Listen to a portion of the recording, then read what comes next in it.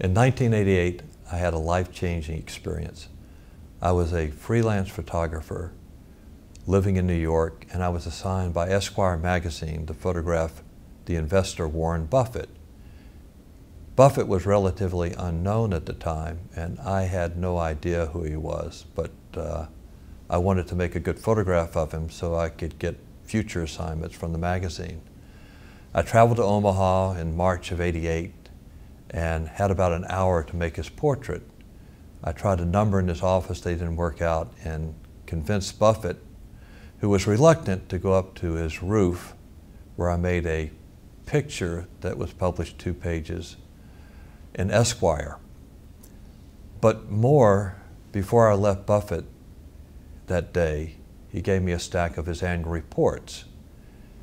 On the plane ride back to New York, I read an annual report for the first time, and Buffett's down-to-earth, commonsensical writing struck a chord. A light bulb went off, and I became intrigued with investing and with Warren Buffett and how to find values in the stock market.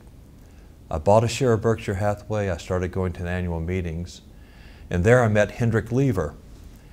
Hendrik came up with the idea that it was important to make a photographic document of the great minds of investing.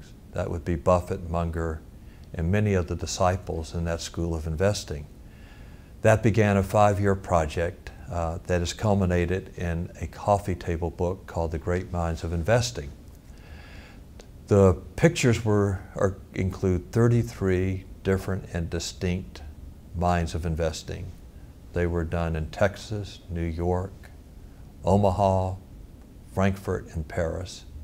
Took 5 years to do, and I think we have succeeded in Hendrik's original intention, that is to preserve photographically and create a representative and distinct portrait of each of these great minds of investing.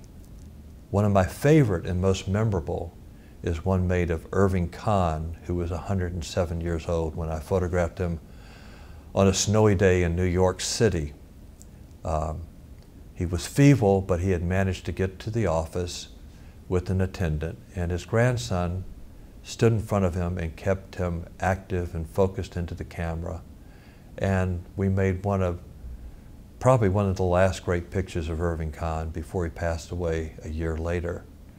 And Irving Kahn, Marty Whitman, Isabel Levy, and many, many more from all ages, but mainly 70s, 80s, and 90s are featured in the book.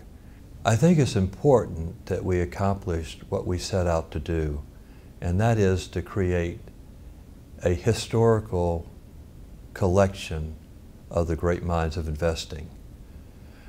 Writers have their photographers, musicians have their photographers, artists have their photographers, but they're absent in the field of investing.